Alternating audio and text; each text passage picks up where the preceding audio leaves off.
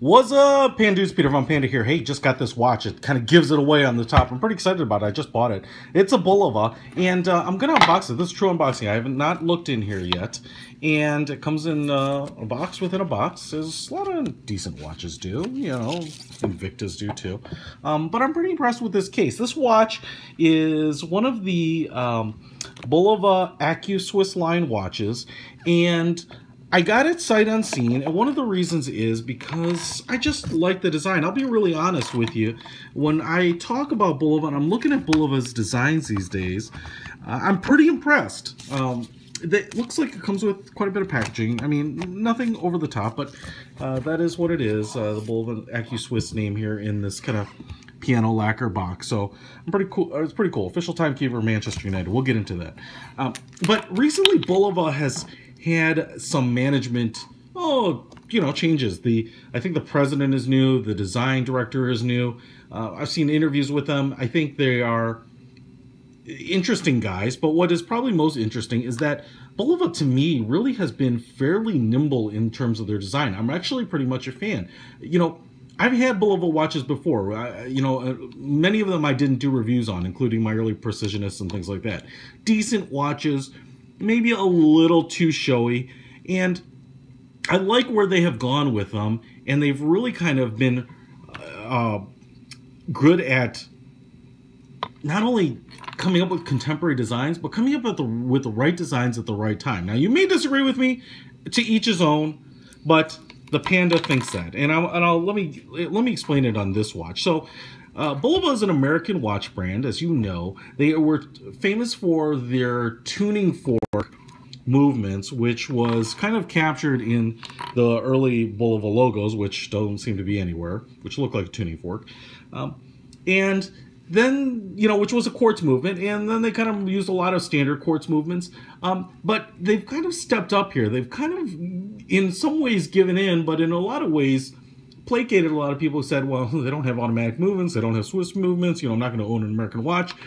Well, the AccuSwiss line has done that. And even with the Richard Branson watch, I said that probably could have been branded AccuSwiss because it had an ETA movement in it. These have an ETA movement in it. And what I like is, I saw the design of this in person. There aren't a lot of videos of them online. This watch is a little cold. I'm sorry about that. Just sitting in my car on the way home.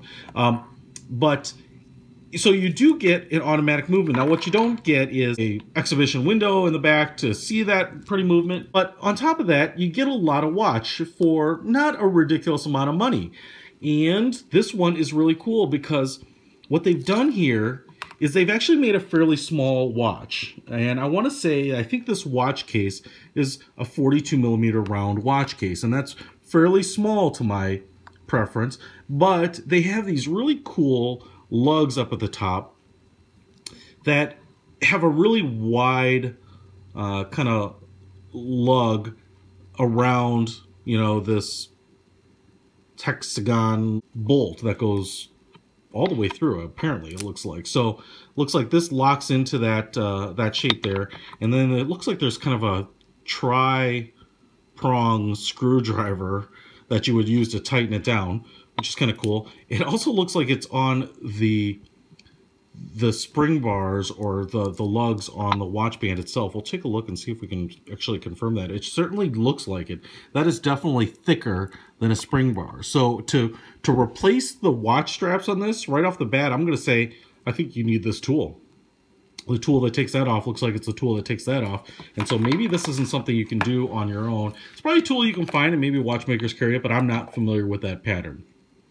It's kind of like Apple using pentalobe screws, but all right. So the cool thing about it is these little kind of details are kind of like diamond prongs, or what do you call them? Prongs on a setting holding a diamond in. The more prongs you have, the bigger the diamond looks. It's a little bit of an optical illusion. So you actually get a fairly small, fairly petite 42-ish millimeter watch that's round, but you get these kind of broad lugs. And what's a little bit of an optical illusion is you get kind of this angled edge on each of them. So you have kind of a thin border right around that lug, and then you have kind of this larger collar around that. So you actually have a lot of metal, but it's kind of hidden a little bit in the angles, and so it looks a little bigger than that. But when you're wearing it, presumably it'll wear and feel a lot like a much smaller watch. Now, the other thing I will show you here in a second as I kind of put this watch on is that with a lot of rubber bands, you have to size them for your wrist. And so I haven't done that, so I've kind of finagled it here to get on my wrist. But, you know, that's a totally wearable watch. About a 7.5-inch wrist on my wrist. And I just dig it. You know, one of the things happens when I get watches is sometimes I get them and I shoot videos like this for you because there aren't a lot of videos out there, and I'm always looking for opinions. And I didn't get a chance to check this out in person, and sometimes I get a watch, buy it, and I'm like, nope, this one's going back. Well, I really like this. I like the color. I like the design. It looks kind of meaty, chunky, and industrial, but isn't kind of oversized, overbearing, and it's one that you could wear every day and looks like it would fit pretty nicely under your sleeve. I just dig it. It does have some pretty decent weight, you know, especially for an automatic watch. And here's where, let's get back to that point. What they've done here looks like 3 pieces, kind of an inner case wheel, like a rim on a car, and then a case back with this polished edge and brushed back, and then a top piece with this polished edge, and then kind of the brushed top piece. There are a little polished kind of, you know, decorative pieces here flanking the lugs. But this kind of multi-piece look is really cool. And then the lugs on the inside stick out from the middle, and they're brushed, and they kind of have a nice contrast with all the other polished pieces. Now, the lugs don't dip down very far. So keep that in mind.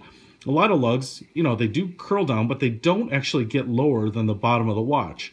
So one of the things I was thinking of when I just put it on, I was like, you know, it's probably going to sit really high. You're going to have to really kind of tighten it down, and it's going to be floating up there. But I almost want to say, and you can see it maybe here. Let's see if we can use the box to help me illustrate this. But, and let's put a little white background behind it. See if that helps. But you can see, as I put the flat edge of that box to the back of the watch is actually bowed. It's a little concave. So, you know, what's, like I said, I'm really liking these Bulova guys, man. Maybe I should send them my resume. There's a little bit of curvature to the back. It is really, really subtle. But I could feel it. Oh, let's get rid of this. But I could feel it as soon as I put it on, and it was a super comfortable watch as it sat on my wrist. So keep that in mind, you know, because big watches like my Diesel or things like that aren't always the most comfortable watches to wear, especially if they don't have a really aggressive curved dropping lug design. This doesn't have it, and this is far more comfortable. And so it's kind of the little details like that really impress me about what Bulova is doing. Now again, it's just a beautiful watch. What is interesting here is, as I mentioned, the official timekeeper of the Manchester United. Why that's important is there's a Manchester United logo painted right there on that side. It's really hard to see. Now, I wish I could tell you more about Manchester United, but I don't really follow the WNBA much. You know, women's sports just don't really interest me, so I can't tell you that much about it. I'm just kidding. I'm just trolling you soccer fans. Obviously, Manchester United, storied soccer club, and I'm calling it soccer club because football is football. There is no American football. It's just football, and then there's soccer. Anyway, so the logo's there, which is kind of cool, and they have a cool looking logo. It's kind of looks like a fireman's station house logo to me. But it's really subtle on there. The one that they gave to the Manchester United players was black and red, so much more of the Manchester United colors. But Bulova is really kind of stretching out, and I think they needed to make a decent watch for guys who are making crazy, crazy money, right? They're going to want an automatic movement. They're going to want something that's nicely designed. They're not going to want to wear something that's embarrassing, right? The cool thing is here, you kind of have this anodized aluminum colored, I don't know if that is aluminum or steel, but it's got that kind of anodized look, blue with the Bulova logo. And the crown is even kind of cool and industrial looking in that it's got a little bit of, the indentations on the side here. It's not kind of your standard coin edge. It's just, I don't know, more space age looking. And Let's get it loose there. So we popped it out, and I'll pull it out to the first position, and it looks like that does the time. So no problem there. Just roll it out around here a second and just see what does. Okay, so you got to roll past midnight to move the date. But there's a couple things, and I can hear it winding now. See if we can get this thing working for you. There it goes. The hand is off, so screw that in. Sapphire crystal, and that's, you know, flat. Can't particularly tell if it's air coated. I mean, it appears to have maybe a little bit, but it's really showing a lot of glare there too, so maybe not. But, you know, it's actually not bad. But it kind of, yeah, it seems like it has a little light air coating. But the dial is where I wanted to show you. I didn't mean to get so deep into it, but I wanted to sing the praises of Bulova. One of the things that you can notice on this dial is it has kind of this graphite gray, blackish, you know, it looks like a brushed steel or aluminum dial. You know, it's all, the grain is going up and down, which is cool. Inner bezel here with the minute and the hour markings on, again, kind of the anodized aluminum blue, and then the hour markers on the inside, again, that same blue. What's cool is there are two reliefs put into the hour markings. This 12 and 6 look like applied three-dimensional numbers floating, you know, on top of that dial. Pretty cool.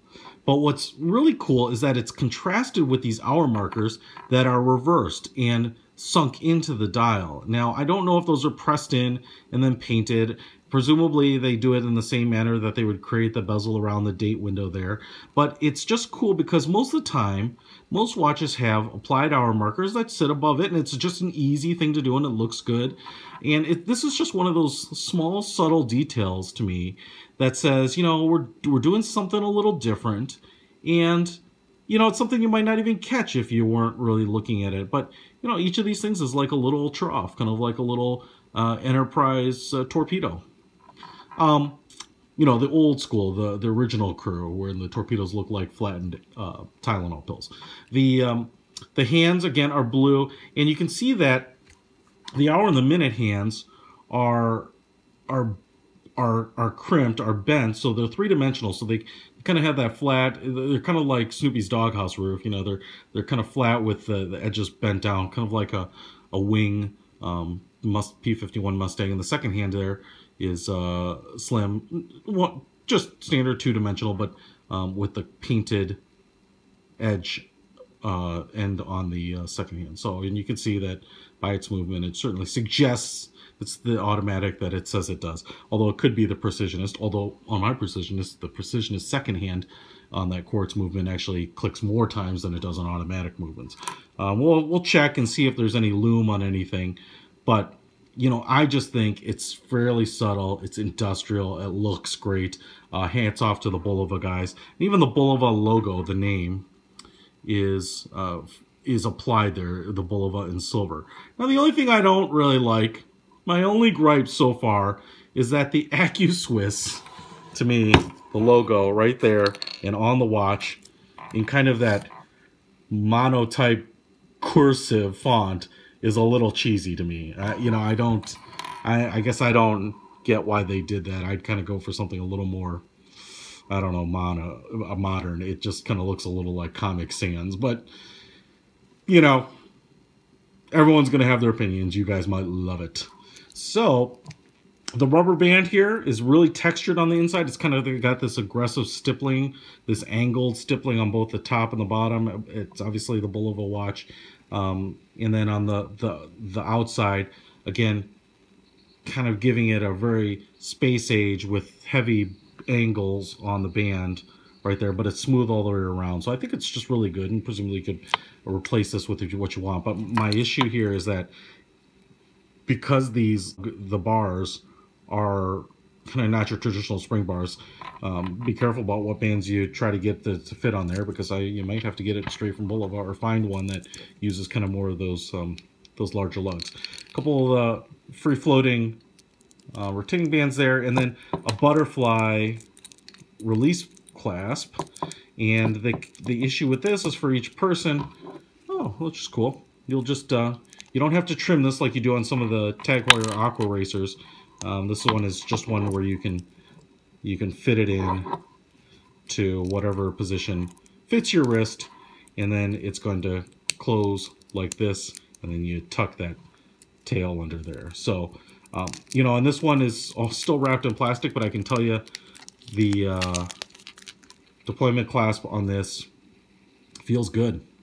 I mean, you know, everything is solid, fits well, you know, brushed finish, and, you know, no sharp or kind of unfinished edges, and everything moves smoothly. So really, you know, like I said, really nice. Now, here's where you might start losing your lunch, and don't lose it quite yet, but these watches are not cheap. And for if you've been a Bulova fan before, you may know that you can go in, or one of my earliest watches was a Bulova I bought for 120 bucks. It was great, but it was mineral crystal and quartz movement. This one is a list price, I believe, of $1,425. So almost $1,500 maybe out the door. The street price on it is going to be significantly less. I've seen them for 1,000 or even they're under. So, but you know, and write some comments. I'd love to hear you flame me on this, because there are people out there that are like, $1,000 for a quartz watch, I'm never going to pay that. I'd want an automatic. And then there are guys that are like, $1,000 for an automatic with an ETA movement, I would never want that. I want an in-house movement. So, you know, no one's ever happy. But I do think it's a lot of style. Hats off to the Bulova guys. Keep on keeping on, brother. I really dig it. The Bulova AccuSwiss automatic with black dial, Manchester United logo with stainless steel case. Peter von Panda. Out.